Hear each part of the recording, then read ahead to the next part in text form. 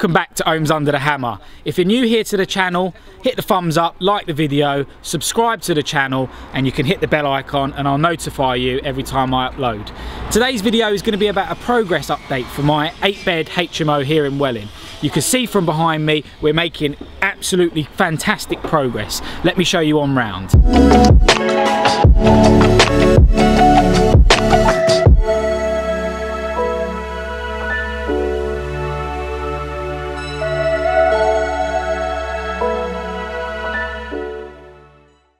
So the block work is fully complete here, and we've fully constructed the roof actually as well. So all the timbers and joists are all in for ceiling, and you can currently see there that we are stripping the existing roof tiles off as we're going to be replacing the roof completely. Doors and windows should be arriving within the next hour, and I'll hopefully show you a bit of imagery of that as well. Yeah, so the plan really at the moment is for the next week is to try and get this building watertight, which will be a great milestone to achieve. There's still lots of work here to get on with, but we are making really good progress. I'm very happy so far. One of the hardest things in property development is keeping all the staff members motivated and on task, and the way I do that is using a schedule of works so that they know week by week what their aims and their targets are to try and achieve.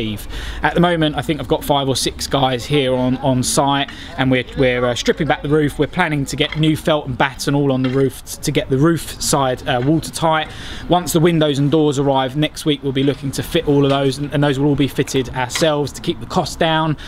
So yeah, it's making really good progress. Let's pop on upstairs. We'll go up the scaffolding and I can show you up there exactly what we've been doing.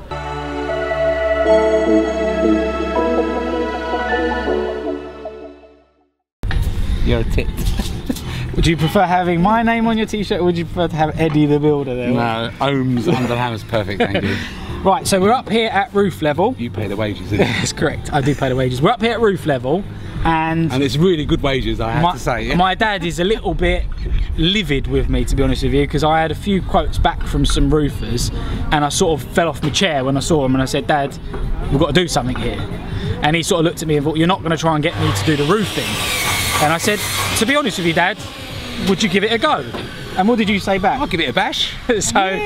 So never done it before, but we are going to attempt to tile the roof, felt and batten and tile the roof ourselves. We might have a little bit of difficulty with some of the lead work and bits and pieces like that, but we're going to give it a go. We'll give it a go, definitely. That should save me an absolute fortune, which means I've got a little bit more in the kitty to do some of the other things here that I want to do to the property. So last time we had a little chat about this roof area that we've constructed. We were up to plate level, which is just here. We've now constructed this whole new roof, and we're literally ready for felt and batten. Literally another sort of day or so, we should have this watertight. Right, so these are the existing tiles that are on the roof, and we did actually attempt to try and give them a bit of a clean to see if we could salvage them and then refit the new tiles to match these. But to be honest with you, that didn't really work out to plan. Plus they're a bit of a pain in the arse to fit these, and we're not roofers, so we've decided to get rid of these. Sorry, we've not decided to get rid of them. We've decided to take them down, salvage them, recycle them, and we've got someone who's going to come and pick up all of them and purchase them from us, because they can be reused on another site. But to make Dad's life easier, which I'm sure he's going to be happy with, as he didn't really want to do the roof in the first place, but we've decided to go for an interlocking tile, which, as you can see, are much larger, easier to fit, and will give us the look of, I suppose, that what's over there on that property, but a dark grey, which should match the nice anthracite grey windows and doors that we're fitting here in the property. Anything you want to add to that with this tile? Yeah, what I want to add to this about this tile is that the existing neighbours' tiles will butt up and interconnect with this tile perfectly, so you should get a smooth, rather than have like a ridge tile separating the two properties, you just have a nice smooth between their roof and ours. Obviously ours will look better. And just to add to that, are you going to do a dry fix system or a cement based? I know you've been watching some YouTube stuff and looking at roofs everywhere. I've purchased it already. It's dry, mate. Dry system, okay. Yeah, dry fix. So no cement work. So only on the very ends you have some cement holding. Well, it'd be good to show the YouTube viewers. I'm not sure if anyone is planning to do their own roof, but it'd be good to show them how we do that and if it's successful, or if we have to get someone in to help us. Hopefully not. Do we have to? So we're up here in what's going to be the loft space. And as you can see, it's really coming along. This has been the home of my master carpenter for the last week or so, and he's doing a fantastic job. The plan really is to try and get this bit nailed away. We're trying to change some of the joists on the existing roof which aren't matching up with our current ones because they're a little bit bowed. So that's the plan at the moment. If you look over here as well, you'll notice that we've got all the tiles coming off of the roof, which we mentioned. You can see that's looking nice. All of the battens need to come off, and the felt, and the reason that we're taking those off is because they are for the smaller tile. We need to reposition the battens so that they fit for the interlocking tile that we're putting on. So lots of work up here. Let me show you on downstairs inside the property so you can get a feel for the space that we're creating.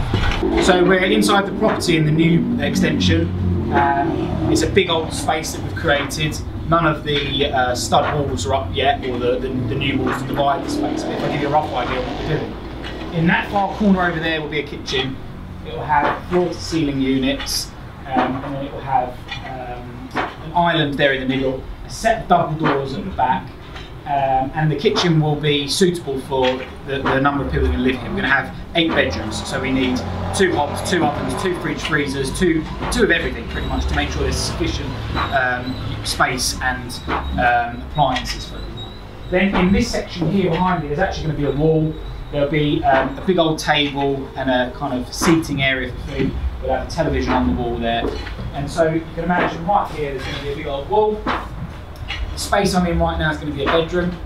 In that space over there at the front there's also going to be a bedroom. So this space is being divided into 2 bedrooms, and there will be a shared bathroom in between. Now these 2 bedrooms in the property are the only bedrooms that have a shared bathroom. All other 6 bedrooms will have en-suites, which are probably going to be the rooms that are going to let easier than these 2. But I couldn't get that extra ensuite in, which is a little bit frustrating. So it's 8 bedrooms, 7 bathrooms. Let me show you inside as well, and you can see how the layout is being configured. So another bedroom here. This bedroom will have an ensuite. Not one of the biggest bedrooms, but still a good size. The ensuite will also be functional. The rooms will all be really nice and comfortable for the people living here. If I just take you through here.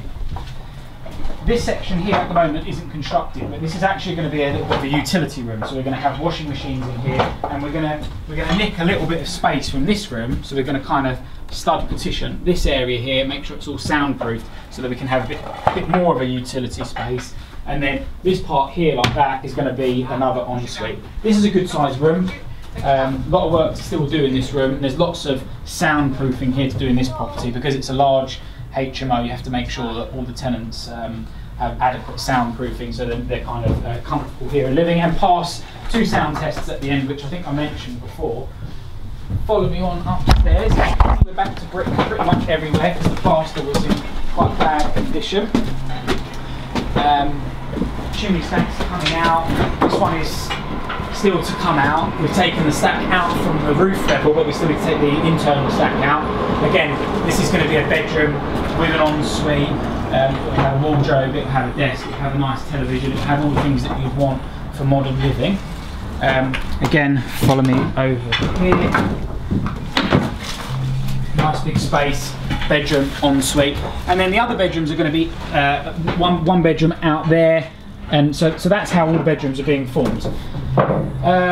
Lots of people with HMOs think that you're going to kind of create rabbit hutches and they're not going to be nice spaces. I've tried to make sure all the bedrooms are a really good size and that they will create really nice places for people to live and have cheap rent if they can't afford to get themselves their own property. And I think HMOs are really good for nurses, for students, for working professionals that don't want to go and rent a flat for £1,000 a month plus council tax plus gas, electric and all that sort of stuff. So my rooms are inclusive of bills, and I've already put an advert up to kind of check the tenant demand in this area, and I think I've had over 100 inquiries just off the initial advert that I've put up. So I know I'm not going to have any issues letting these 8 rooms.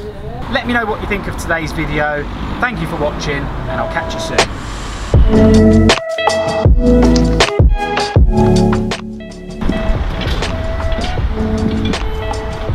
Fill it.